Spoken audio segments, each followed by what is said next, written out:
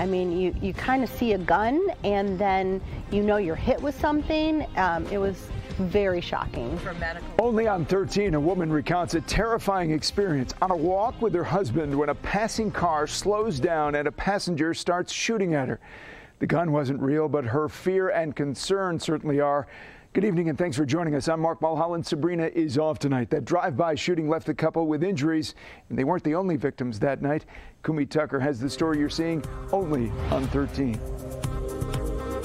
The couple was out for their usual evening stroll, and they were just about to cross Park Avenue when they saw a gun, and they heard pops, one after the other.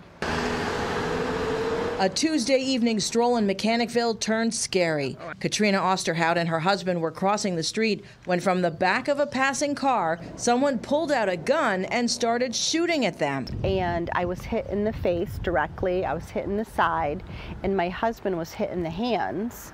And it was unbelievably shocking. The boy was wearing one of those red bandanas covering his face. Police believe it could have been a gel blaster shooting water-based gel beads called Orbeez. Teens across the country are taking part through social media in something called the Orbeez Challenge, driving and shooting the guns. Osterhout says it is no trivial game.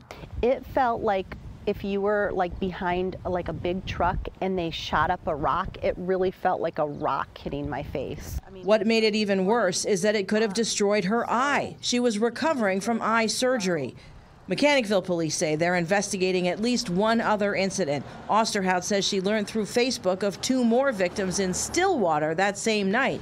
She says it was reckless and dangerous and a public safety concern. I mean, people walk these streets all the time. I mean, you'd think you'd feel safe in Mechanicville, but if, teenagers are going out, shooting at people, it's terrifying. And I do believe the community should know about that. Osterhout didn't just take a physical hit, she took a financial one as well. She lost significant income from having to cancel clients so that she could make emergency medical appointments. In Mechanicville, Kumi Tucker, News Channel 13.